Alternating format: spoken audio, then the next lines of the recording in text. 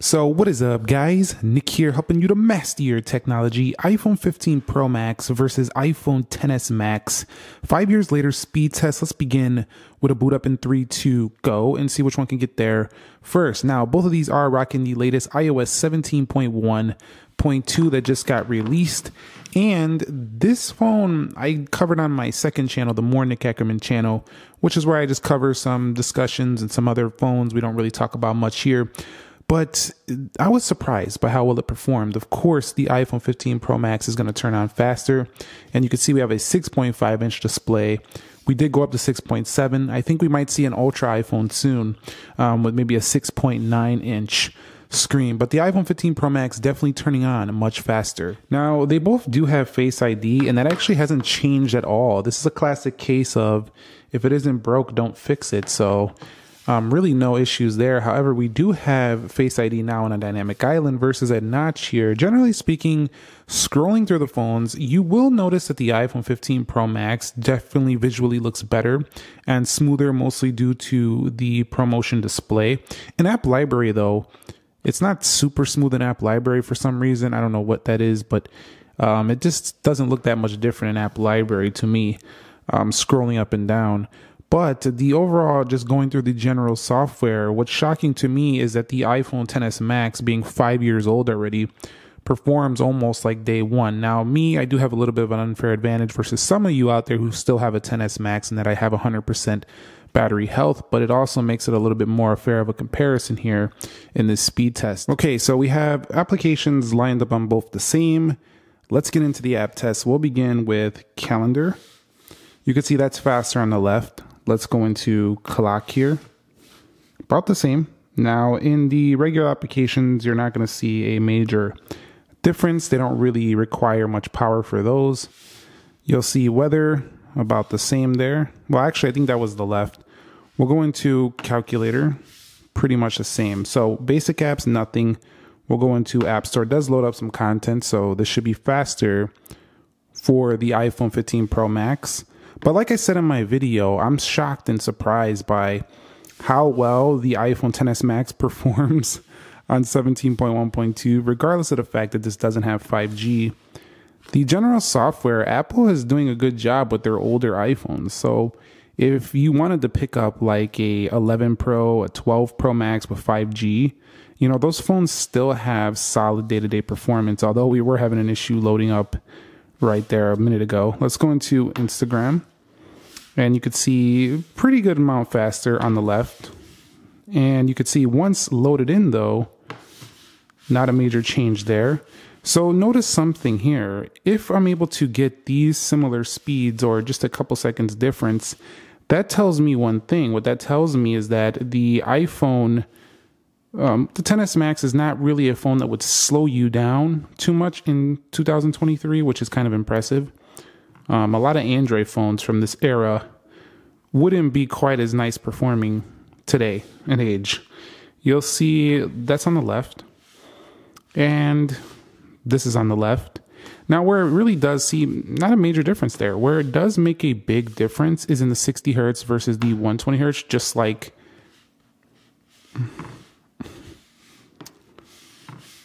so. Let's go into Amazon, and where it does make a big difference, that was faster on the left, is when you're doing things like looking at the ProMotion display. I mean, if you're going to be looking at that, the ProMotion display makes the overall experience of the 15 Pro Max just feel smoother and snappier every day.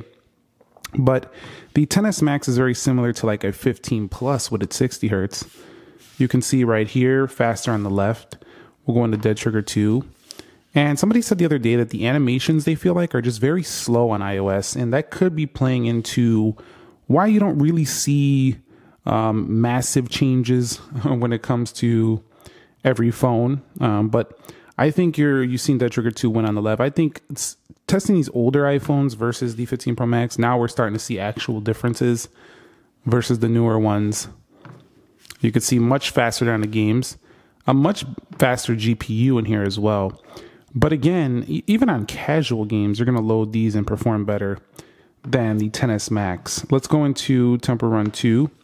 The thing about the XS Max though is that it still feels nice. It's still a nice feeling phone here 5 years later, but wow, blows away. I don't think I've ever seen a phone win by so much in Temple Run 2. A pretty basic game, but the XS Max just got blown away by the 15 Pro Max there. Not even close. Again, once in game, a little bit of chop there. There was a little bit of lag there. That's something I don't see often either. Let's go into PUBG Mobile. That was a little bit weird when I'm over here giving its flowers for being so good. Definitely not. It's not 2018 good anymore, but it's decent. Like if you were like, let's say you had a XS Max and you had to just wait a little while, like another 6 months to a year, I think you'd be fine using it. It's not going to be a terrible experience. Not even close to that. It actually is still a nice experience. More like a mid-range phone performance now, though. You could see 15 Pro Max is just waiting and waiting. So in PUBG, that performance difference might get you, you know what I mean, you're going to probably lose the match. In Call of Duty, you're probably going to lose the match due to lag versus somebody who has a faster, more powerful, newer chip and GPU with better RAM. You've seen that the Geekbench 6, it's like Geekbench 5. Hold on, I actually have to, I'll be right back. They look the same. I didn't put Geekbench 6. I'll be right back. So I'm actually going to show this while we're waiting. You see how long it took to download? We're going to take a look at how fast this downloads an application. So you can see Geekbench 6 is coming in here. Let's move it around while we're waiting. And you'll see the load times, not very different from a newer iPhone. It's going to be more network dependent. And since I already launched Geekbench 6 here, I'm going to go ahead and close it out. I'll give this one, it's installing. So it definitely installs apps slower than iPhone 15 Pro Max. I'll give this one launch and then I'll close it out and then we'll go into Geekbench 6 here. You can still see faster because this app's already been optimized. They're taking a while on 15 Pro series. Let's go into 3D Mark. Faster on the left.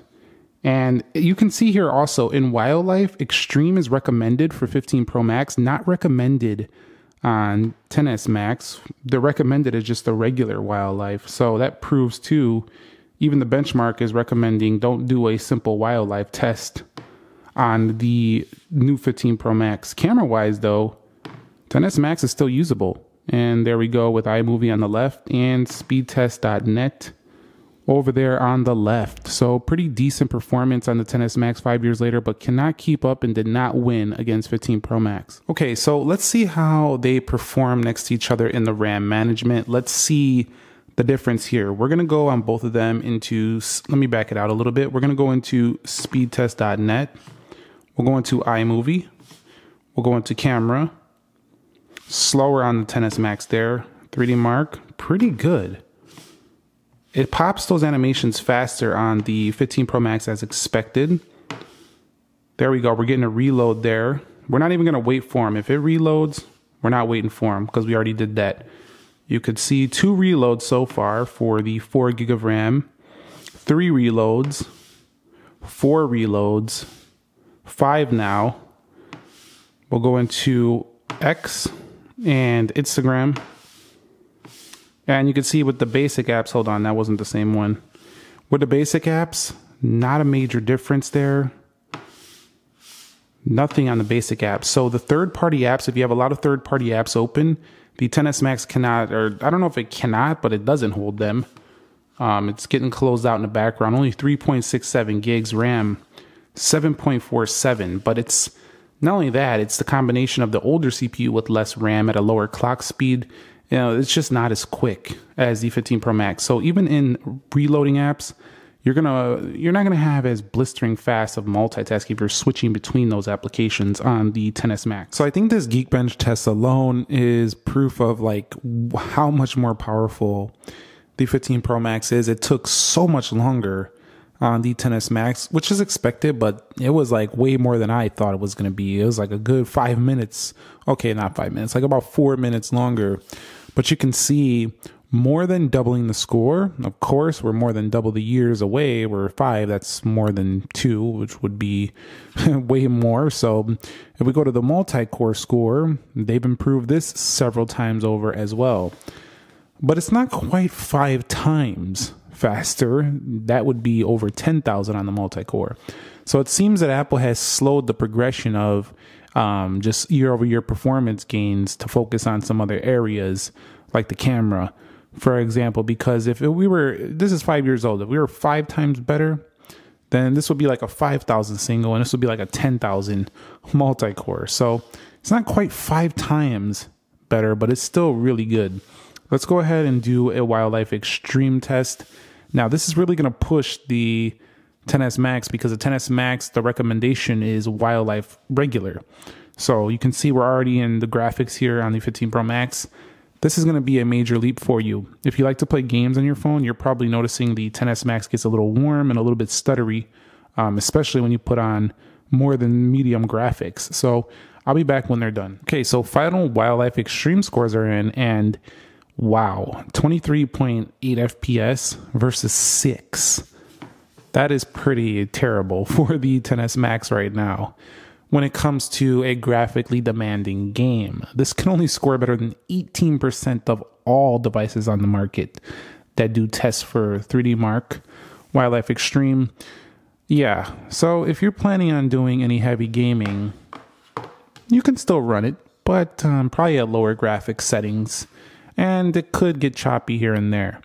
The 15 Pro Max is ready to take on console level games on your day-to-day. If you prefer to do something like that with a ridiculous 3981, I've actually got over 4,000, and this score is better than 90% of all devices. I'm guessing those other 10% of devices are going to be phones that are specifically designed to game, like those gaming phones with like 16 gigs RAM, 12 gigs RAM. So yeah, those are probably the phones beating this. Other than that, this is going to be one of the best out there with some of the best titles on the market as well due to iOS.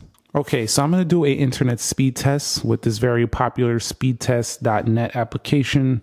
I think it's just called speed test now, but let's go ahead and click go here. We're going to be on the same network here, so it should be similar. Let's see if this phone actually can pull in better speeds than the 15 Pro Max, or if it's just going to give you the same stuff. And you can see we're getting around 255, 260, 270 down. I'm going to finish around 300 and about 312 down. Now on the upload, this is much slower obviously than the download, but you can see we're getting around 16. And again, this is going to vary. This is not a test that's going to need your phone to do this. If you have a faster internet connection than me or a slower one, you are going to get different speeds. But we're just trying to see if on the same network, do we get the same performance on the XS Max, which would mean that when using internet, you'll get a similar speed in downloading pages and stuff. So yeah, it looks like the XS Max can definitely pull in around the same performance, and it's coming from the same place. Wow, this is insane. This actually downloaded better, had better download. That doesn't mean that it's always going to be faster, but it had that better download in this scenario right here. And looks like it's going to do better.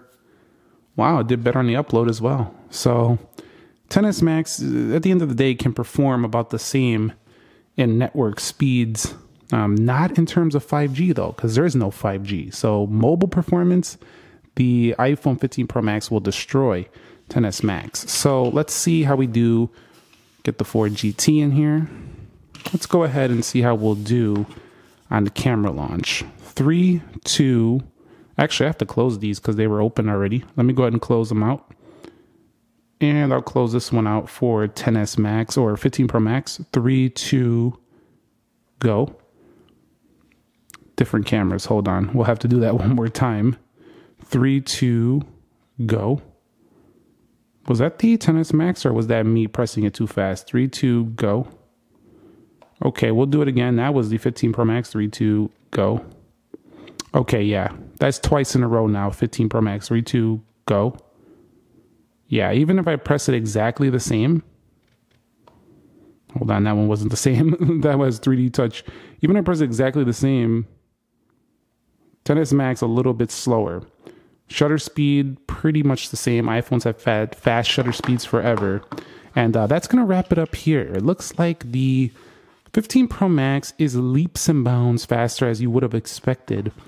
But you probably came here to see how well the 5-year-old iPhone XS Max is performing. And I would say it's good enough, decent enough for day-to-day use, but it's definitely not a beast performer if you want to do some heavy graphic games or you want to do a lot of app switching because the RAM is too low for doing heavier use now. So it's probably time to upgrade. But if you can't upgrade right now, you'll still be fine on the XS Max if you got to wait 6 months or a year to get the next 16 model. Thumbs up if you enjoyed it. Subscribe if you haven't already. Nick here. Be sure to be well, and peace.